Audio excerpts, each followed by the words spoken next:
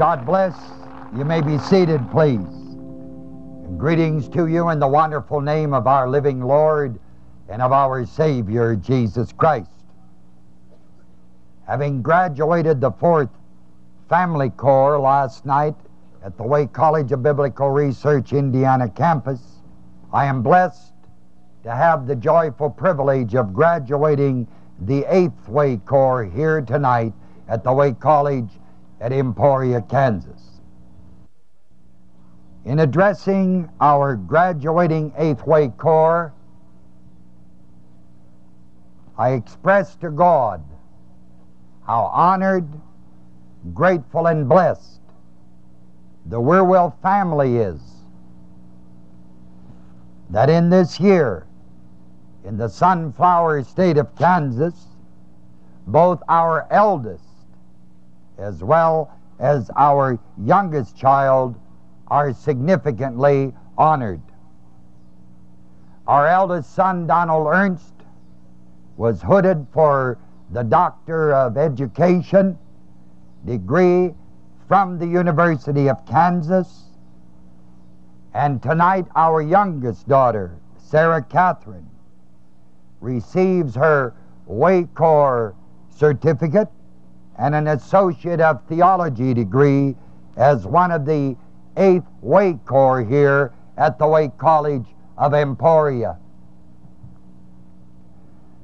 Mrs. Wierwille and I are thankful to God for our family, including not only the 2 children mentioned, but our other son, John Paul, 2 daughters, Karen and Mary, and our 3 son-in-laws, James, John, and Kevin tomorrow, and 2 daughter-in-laws, Wanda and Sherry tomorrow, making a total of 10, plus 12 grandchildren, all believers and all active in the Way ministry.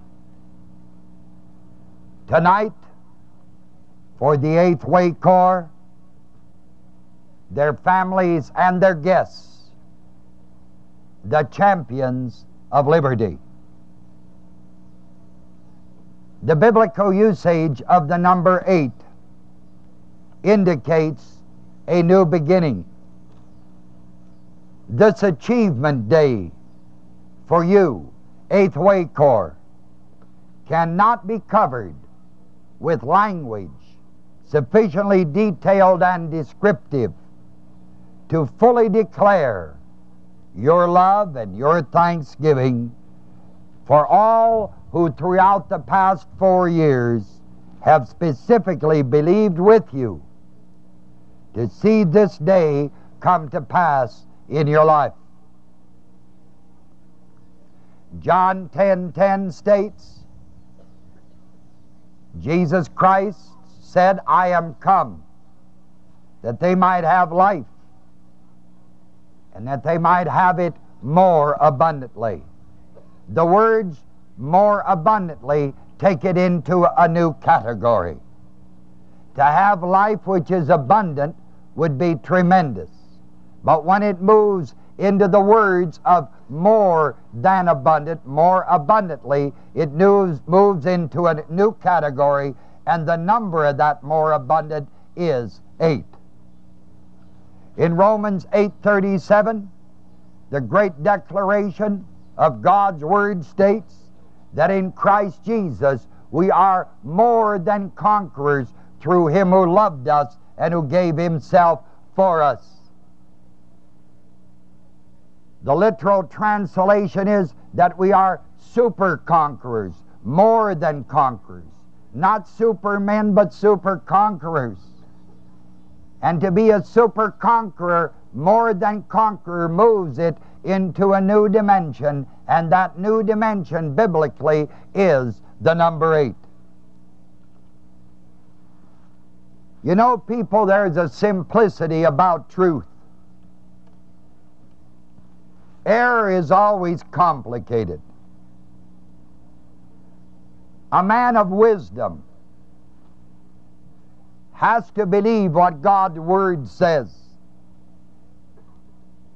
Any substitute, no matter how intellectual or reasonable sounding, is error.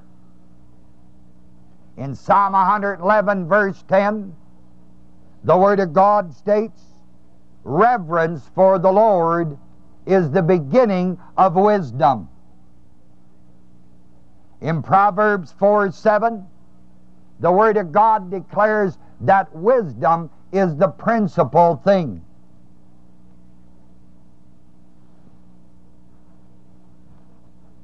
At our eldest son's hooding, his doctoral hooding at the University of Kansas on this last May the 19th, the Vice Chancellor of the University and Dean of the Graduate School, Francis Deegan Horowitz, stated that in the academic realm, free pursuit must challenge established order and sometimes be an irritant to current beliefs. I would like to state again what she declared and stated that day on May the 19th here in the Sunflower State of Kansas at the University of Kansas. This Dean of the Graduate School and Vice Chancellor of the University made this statement: free pursuit must challenge established order and sometimes be an irritant to current belief. The way biblical research and teaching ministry, people, has and is challenging the established religious orders, and it continues to be an irritant to current religious beliefs. We, the way believers, subscribe and we adhere to the authority and the authenticity of the Bible, the Word of God. In cooperation with our Eighth Way Corps, the graduates, we will continue to challenge the established orders of so-called Christianity. We will continue to be an irritant to the current religious beliefs until such a time as they too accept and align their doctrines with the authority and the authenticity of the Scriptures. The Way Ministry knows and believes that the Word of God is the will of God. The number 8 in Hebrew is the word Shemona, spelled S-H-M-O-N-E-H. It is from the root Shemayan, Hebrew word Shemayan, and that word is spelled S-H-A-H-M-A-Y-E-N. As a noun, it means superabundant. As a participle, its meaning is abounding in strength. Numerically, 8 is the superabundant number in the Word of God. It is also the first cubic number. 2 times 2 times 2 equals 8, which gives us the length, the breadth, and the height equal. 8 is also the dominical number. It is the number of the name the Lord Jesus Christ. It is also the number of the books in the Old Testament, 24, 3 times 8. As the number 7 is the number of perfection, the number of completeness, so the number 8 is the number which goes over and beyond. Number 8 is a new first. It is 7 plus 1. 7 is perfection and completeness. 8 is a new beginning. It's the number of 7 plus 1, meaning 8, superabundant. abounding. It is significant in God's Word that God's covenants with Abraham are 8 in number in the Old Testament. The Feast of Tabernacles lasted 8 days. The record of that truth is in Leviticus 23:39. The consecration of the high priest was on the 8th day. Leviticus 8:35 and 9:1. Noah was the 8th believer in the line, the 8th person. 2 Peter 2:5. There were 8 souls saved. 1 Peter 3:20. Circumcision occurred on the 8th day. The transfiguration of our Lord and Savior Jesus Christ was on the 8th day after the first announcement of Christ's suffering, thus relating itself to His glory. So I could go on and on tonight from God's Word. But for those who have ears to hear and eyes to see, surely 8 is significantly of divine design for those who will to hear and who will to receive. There are 8 unities given in Ephesians 4. There are 8 graces in Colossians 3. There are 8 wisdoms from above. And as I said earlier, truth is simple. Error is always complicated. And a man of wisdom believes what God's Word says. Any substitute, no matter how intellectual or reasonable it may sound, is error. As was stated in Psalm 111:10, reverence for the Lord is the beginning of wisdom. And Proverbs 4, wisdom is the primary thing. We go to James chapter 3 and show you those 8 evidences of wisdom from above. 3:17. You will notice if you read earlier that it talks about wisdom that descendeth not from above. That's from the other source, which is earthly, sensual, and devilish. And that's the kind of wisdom that always manifests itself in envying, strife, confusion, every evil work. But the wisdom that is from above, verse 17, is first pure, then peaceable, gentle, easy to be entreated, full of mercy, good fruits, without partiality, and without hypocrisy. And if you'll notice that verse very carefully, there are 8 evidences in that verse. The first is that this wisdom, which is from above, which is from God, is pure. Peaceable, number 2. Gentle, number 3. Easy to be entreated, number 4. Full of mercy, number 5. Good fruits, number 6. Without partiality, 7. And without hypocrisy, number 8. In Ephesians chapter 4, you have the 8 unities. Ephesians chapter 4.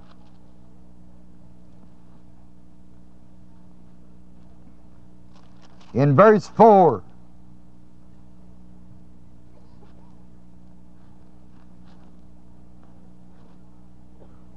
if you really want to understand all of this greatness, you have to realize that we endeavor to keep the unity of the Spirit in the bond of peace.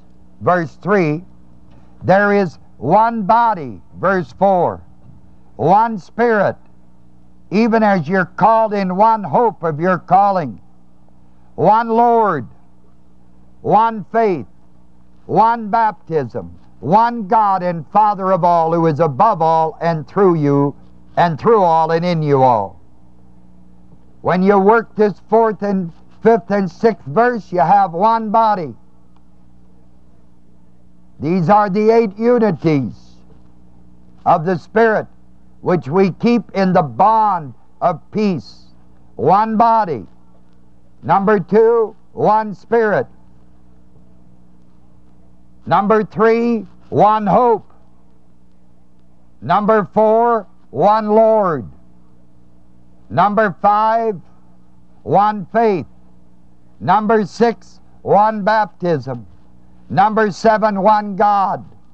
And number 8, one Father. Those are the 8 unities.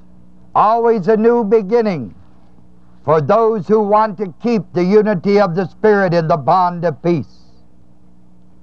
And then in Colossians 3, verse 12, has the 8 graces listed for every believer. Put on, therefore, I'm in Colossians 3:12, as the elect of God, holy and beloved, bowels of mercy, kindness, humbleness, meekness, long-suffering, forbearing one another, and forgiving one another. If any man have a quarrel against any, even as Christ forgave you, so also do ye. And above all these things, put on charity, which is the word agapeo, which is the bond, the adhesiveness of perfectness. And if you will note very carefully, verse 12, 13, and 14, you have those 8 graces. Number 1 is mercies in verse 12. Kindness, number 2. Humbleness of mind, 3. Meekness, 4. Long-suffering, 5. Forbearance, for forbearing one another, is 6. Forgiving, or forgiveness of one another, is 7. And number 8 is above all these things, charity, which is the love of God in the renewed mind in manifestation. So you see, when you look at the greatness of this word, you see the number 8 has a new beginning meaning. You are the 8th corps. You are launching out in a new beginning. And you are the champions of liberty. You are carrying the brand mark of a slave of the Lord Jesus Christ. It is a new beginning for you and the outreach of the Word of God over the world. You heard earlier when they played the tape that was made while I was talking with our people in Great Britain earlier this afternoon, that I'd penned some lines for them, but I penned them also for you, because all the world was on my heart this morning, knowing what's happening in Great Britain and Europe, here in other parts of our country and world.